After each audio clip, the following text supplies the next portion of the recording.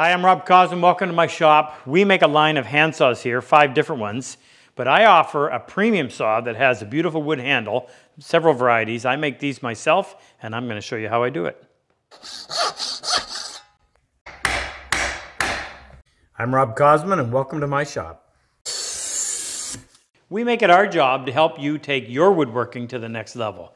If you're new to our channel, be sure to subscribe, turn on that notification bell, and don't forget to turn on the notification on your mobile device so you'll know every time we release a new video. Good? All right, back to the bench. These are the saws that we produce right now, and we can get them in either color. Dovetail saw, the fine crosscut saw, we call it the joinery crosscut, bench crosscut, a little heavier saw, a medium tenon, this is what most folks would use for cutting tenons on what I would call house furniture, and then a larger tenon with a deeper ability to cut. Well, as we got going and we were selling lots of saws, there was a demand out there for a nice fancy wood handle. Not just a run-of-the-mill, but something really pretty. And I started to do that. I actually make these myself. I'm going to show you some of the woods that we're using. And tonight we're going to use, or on this video, we're going to use this one. This is a piece of kingwood with a little bit of sap in it. It has some beautiful purple color in there. Nice, good weight to it. Here's a piece of koa from Hawaii. Here's a piece of zakote. And this, I call this landscape wood because of the way that it looks like a landscape. This is a piece of madrone burl, which will really light up with a finish on it. This is one of my favorites. This is Vera wood. We call it Super Dave wood. And this is this beautiful emerald green color. Just gorgeous stuff and really good weight. Here's some snake wood, which I believe is listed as the most expensive exotic wood that you can find. Great weight to it. Polishes beautifully. Here's a piece of Macassar ebony, and I've never had Macassar with that many streaks of tan in it. Here's a piece of Gaboon ebony, and I don't normally find it with white streaks in it, but that'll make an interesting piece. This is some Bastogne walnut. A lot lighter, but has some beautiful figure, and that makes a gorgeous handle. Cocobolo, although the dust is toxic, when it's polished up, it's beautiful. And pink ivory. This is the natural color of the wood. Absolutely fantastic stuff. Extremely expensive, however. Now, the downside to working with exotics is you don't always know what condition you're getting it, meaning how well it's been dried. Here's a piece of moon ebony, and as you can see, it is checked so bad and twisted that I could never get a handle out of that. But it would have been a real interesting one had I been able to. So what we're going to do is we're going to go through the process of making a king wood handle. We're going to try to grab a little bit of this sap wood up in the top of the horn, make it a little more interesting. And I'm going to take you through the process to where we can actually test that saw and see how well it cuts at the end. Now, I made my template out of plexiglass. The reason is so I can put it on there and I can see what grain I'm going to get with the handle.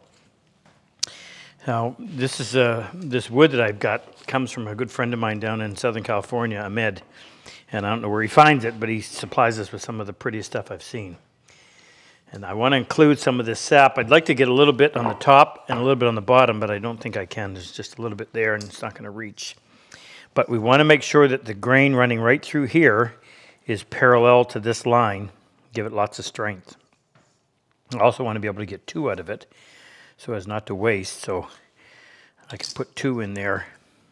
And I've got lots of room to get 2, so as long as I stay towards one side.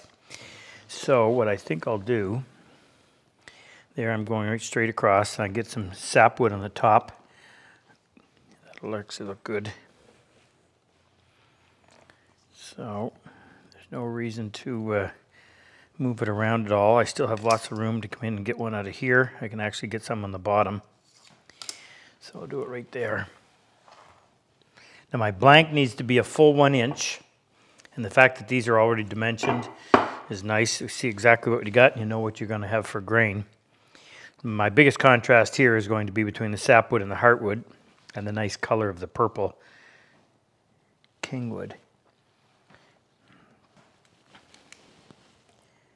I'll use a pen or pencil, whatever shows up best. And if I have to, I'll put some masking tape on the wood so I can see even better.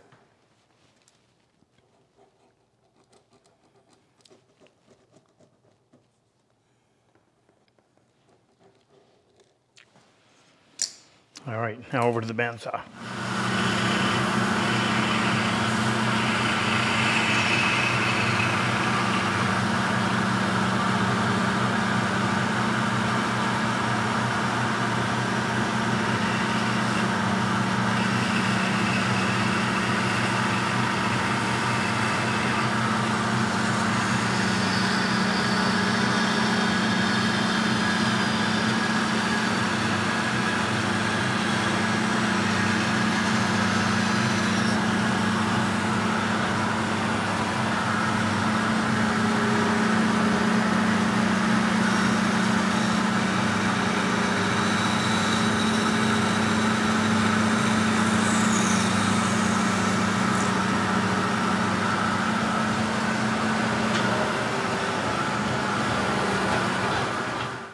Now the outside radiuses are really easy to handle. It's the inside radiuses, or the ones that you can't get at with something like a disc sander, you'll see what I mean, that are more difficult because I've got to do them with a small diameter spindle sander and try to make that radius, make that curve perfect so there's no bumps in it. Now I had to put a piece of 1-inch MDF on here because in order to get this nose piece, I've got to be able to swing over top of this. And if you're laying on the table, you bump into it. Just a light touch.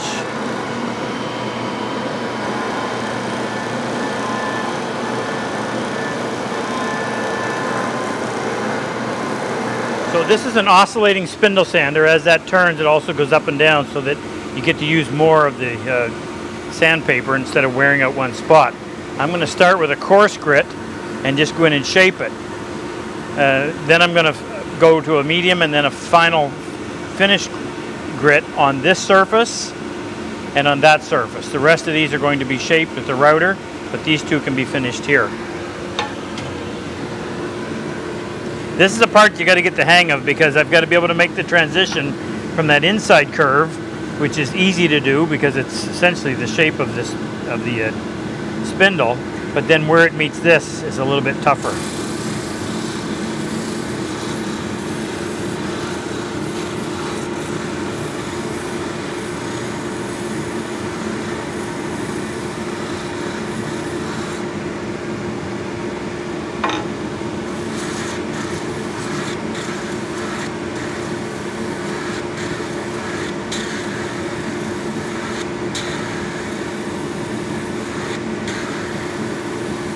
And the reason it's so tough to do an outside curve is you've only got a small point of contact.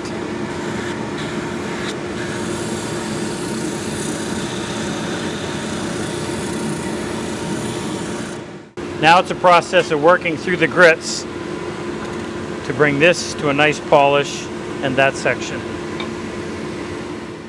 So this has gone from 120, this is a 180, and I'll finish off with a 320.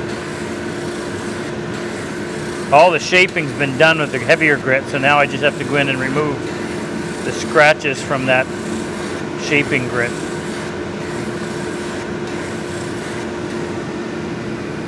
Okay, that's off the 320. That'll polish up nicely.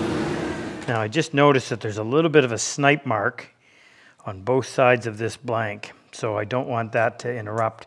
So I'm going to go over the disc sander and I'm just going to flatten these two faces. But I don't want to take too much material off because I want it to remain uniform thickness throughout, and I need to check that as well. So the closer I am to 1 inch, the better.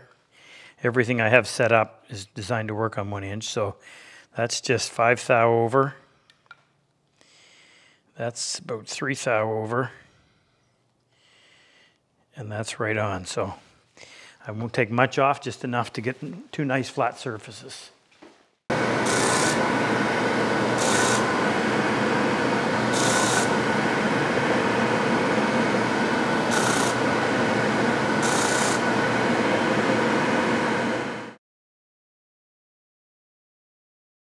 Now the problem with routing this is at some point you're going to be going against the grain. And on certain woods that's almost fatal. So what I'm going to do is I'm going to lower the bit and I'm going to do this in possibly 3 different stages.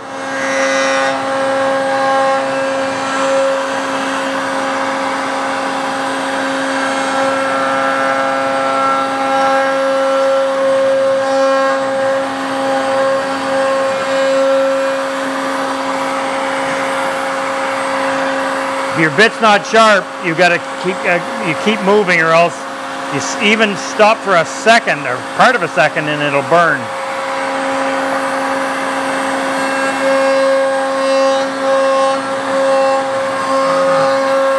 Now this is almost complete, but what it'll allow me is one final pass to take the slightest amount of material off, and that'll take care of any burns.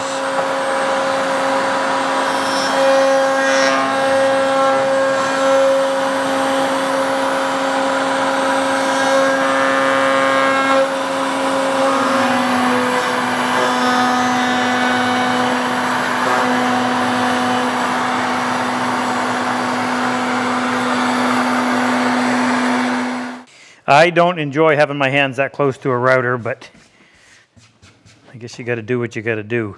I've tried to come up with an idea on making it safer, but perhaps that's the reason why I'm the only one that does this. I'm just checking this over. Got a little bit of a tear right there, but it's not going to matter because that still has to, that nose has to be shaped. And that all looks pretty good. I could have liked to have gotten rid of a little bit of that flat spot, but I'll take that out with sandpaper.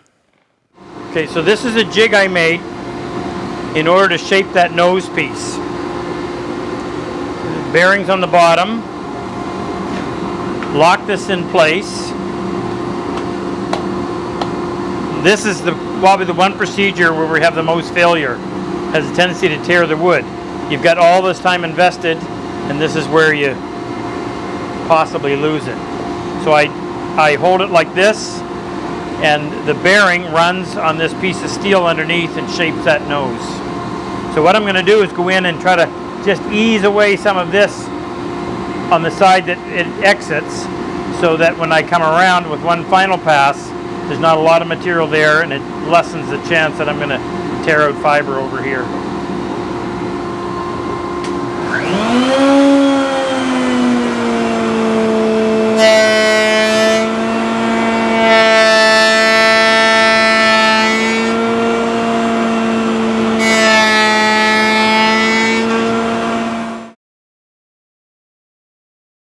And now comes the slow part.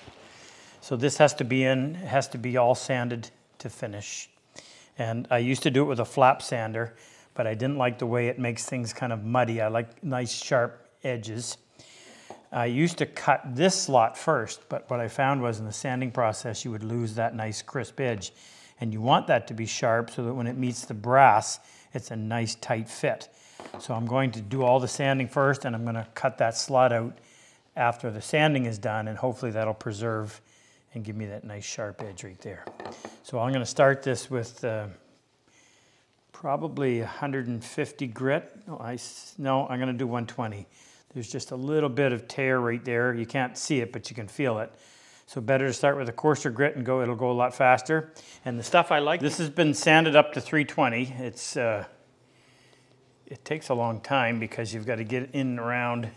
And I find it makes my fingers sore trying to get all that around there and get rid of that little flat spot. I'm going to take it higher, but I'm going to go do the rest of the machining. Cutting the slot and then cutting the groove that goes down through here to hold the blade.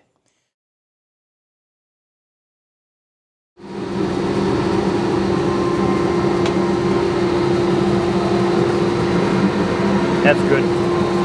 Noisy.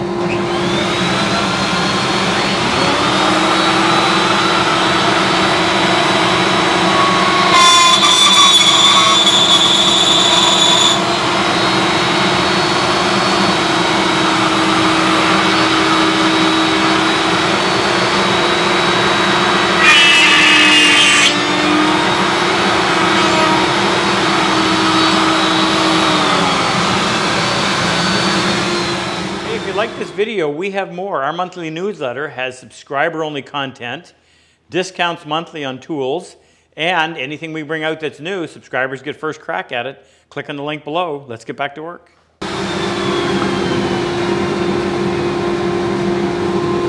Okay, so that slot is cut to hold a dovetail saw. We've got the right depth. Now, next move is to cut our slot down through here. So the slot that runs down through here that will grab the bottom part of the blade has to be perfectly centered. in this slot where the brass sits. And what we found that if you tried to do it with a bandsaw, it would sometimes wander. So we use a, I think it's a 3, no it's not, it's 2.5 inch diameter slot cutting wheel, spinning in a drill press, just the right height, and somewhat of a dangerous operation just because it has a tendency to grab, but get used to it. I just do it in multiple passes.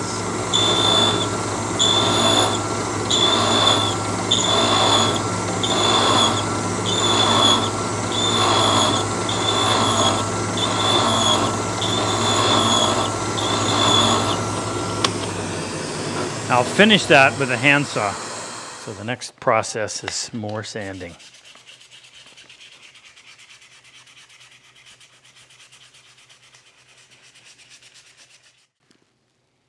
Before I drill for the nuts and bolts, I want to go in and I want to use a chisel to smooth these up.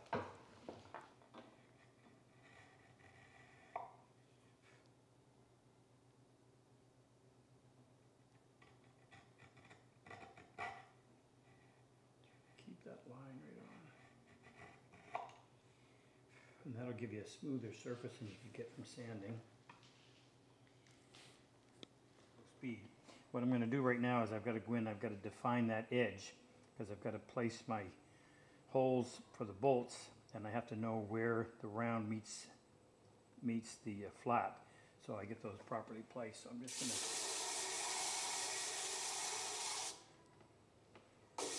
I want to take off a lot, just enough to find out where that line is.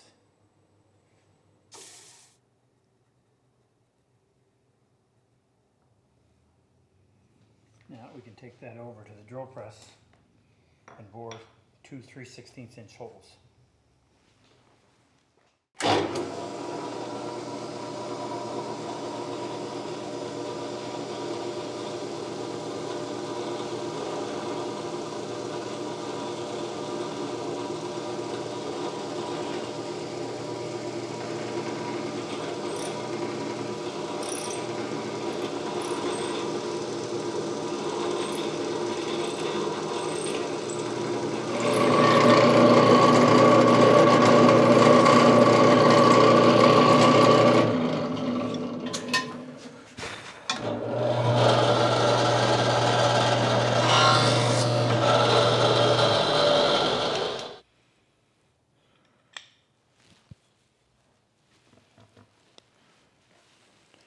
I use what's called a split nut driver to install these, and it's a bit nerve-wracking because you don't want to accidentally scrape the sides of that counter bore.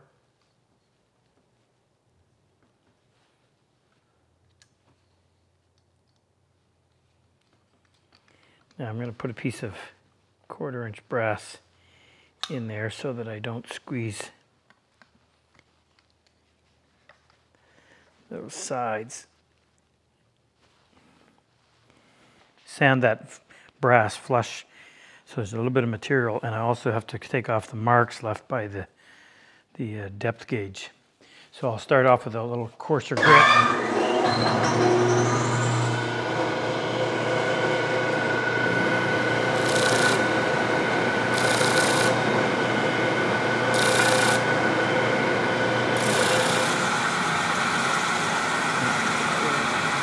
What you have to be careful with on any kind of a sanding disc is all about rim speed. It doesn't move very fast there, it moves really fast out there. So it's going to be a lot more aggressive towards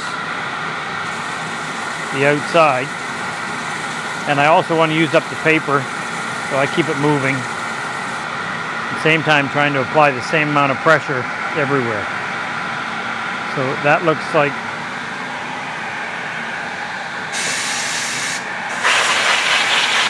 all right, that's 600.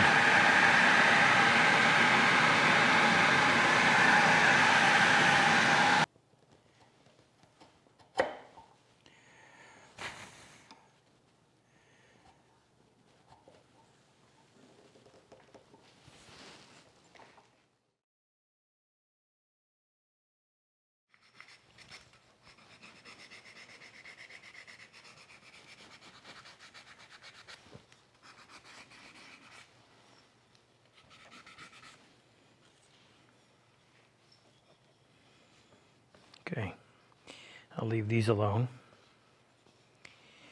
Now give that a good shot of compressed air. And so this is the part that is worth all the time and effort. You get to see it light up. I use tung oil product.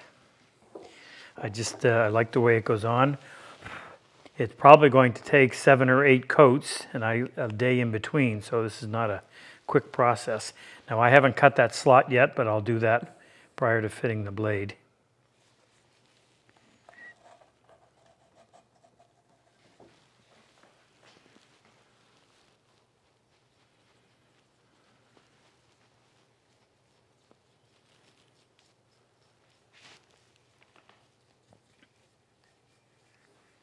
A little bit tacky. I may put another coat on. If it gets too tacky, you don't want to try to rub it off. If it's too tacky, it just gets sticky. You can just wet it with some more oil and it'll make it workable. But 5 or 10 minutes of doing this and then wipe that coat off. Some woods, the oil continues to bleed out of the pores, which is bit of a pain because you've got to watch it for the next 3 or 4 hours, or else you get little puddles of hardened oil, which can be a real issue to deal with. This stuff I don't think is going to be bad.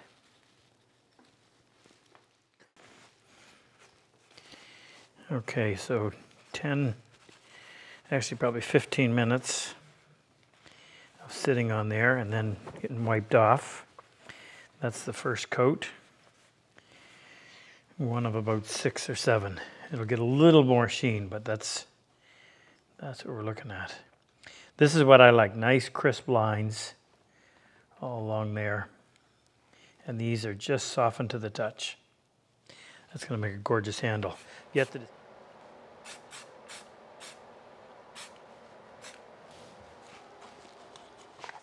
Well, before we mount the blade, I've got to go in and sand the brass to get rid of these mill marks. I'll start off with a coarse grit and finish with a fine.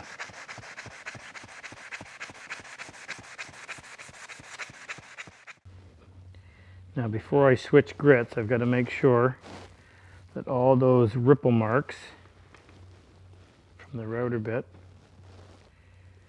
are gone. Now I can go to the fine grit. We have to do this before we install the blade, otherwise it's too difficult to get in there next to the blade, but this part and the rest of it will be done after.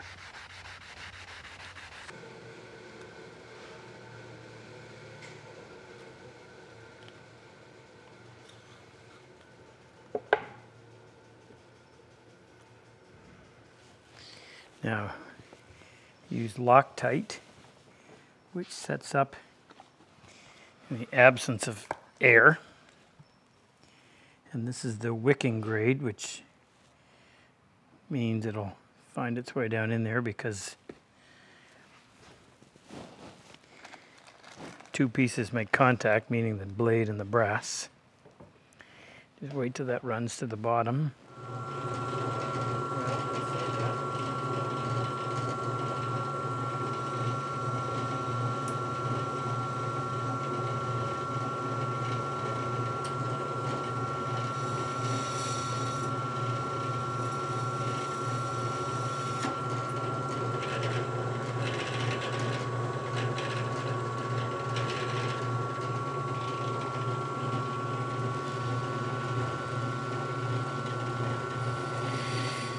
Line those up.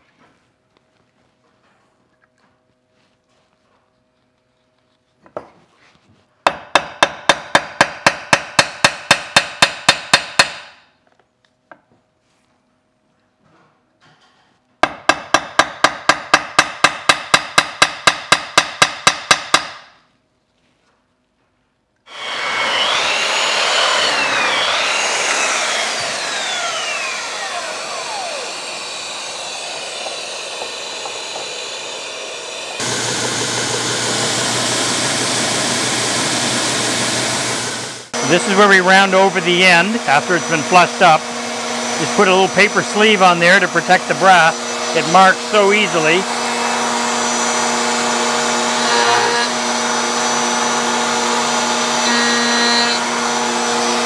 And then we'll finish that by hand. Okay, before I sand these, I want to protect the blade from getting scratched.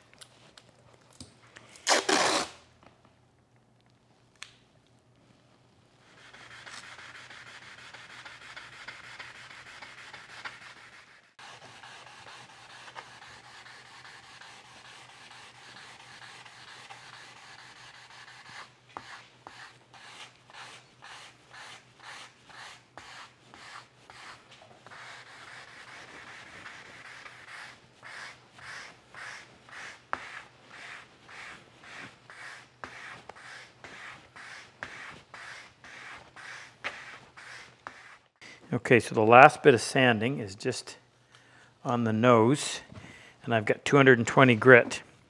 And again, you're just getting rid of mill marks from the router. So you have to roll it as you do it. You're sanding a round surface with a flat surface. As soon as I can, there's a little mark left there.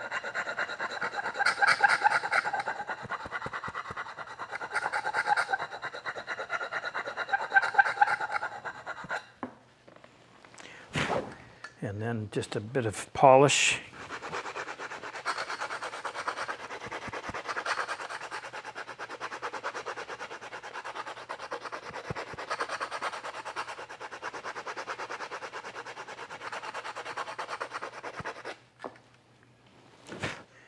All right, now that, we'll clean up the blade with some solvent, and then that will be ready to install as soon as the handle has the final coat of oil dry.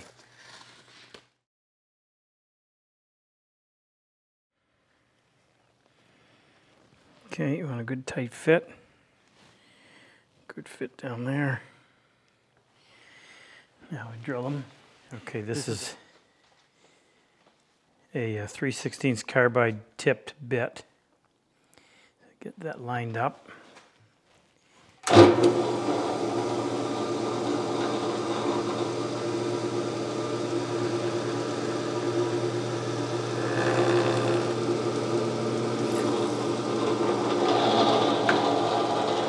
Now I like to put the first bolt in so I know it's in the proper position before I drill the second one. I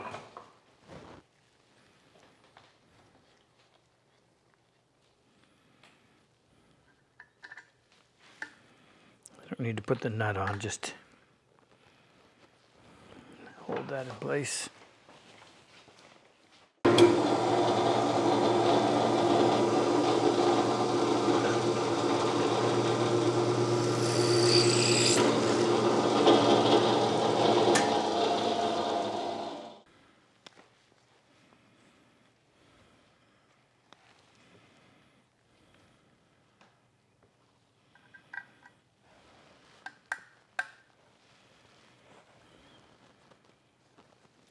Check for straight. Well, that's one, it's right on. Okay, now final part is to test cut it. Grab a piece of lumber. This is a joinery cross cut.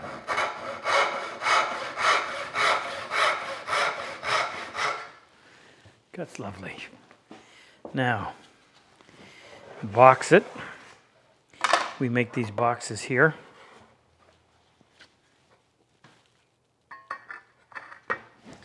Now,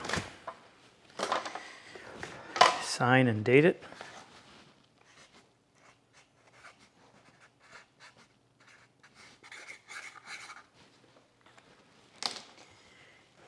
And find it a good home. If you enjoy my method of work and like my style of teaching, click on any one of these videos to help take your woodworking to the next level. I've always said better tools make the job so much easier. If you click on the plane and chisel icon below, it'll take you to our site and introduce you to all the tools that we actually manufacture right here in our shop. It'll also give you information on our in-person and online workshops.